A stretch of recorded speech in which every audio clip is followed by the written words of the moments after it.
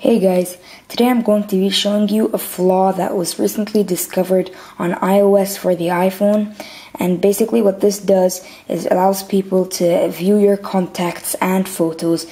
So what this flaw is once you do this, go into the emergency call, and then in the emergency call you have to type a number, like just hit any random numbers rapidly and then call, and while at the same time click the home button. So I'll just show you that now.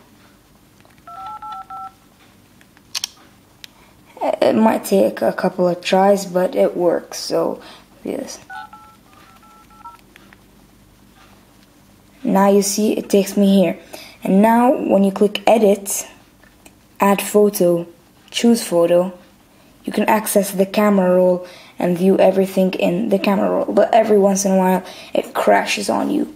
So once again, this is what you do: emergency call, any number, call. It's hard to do. So that was the flaw, but Apple will be fixing this in iOS 4.2 because many people have reported it does not work on iOS 4.2 beta.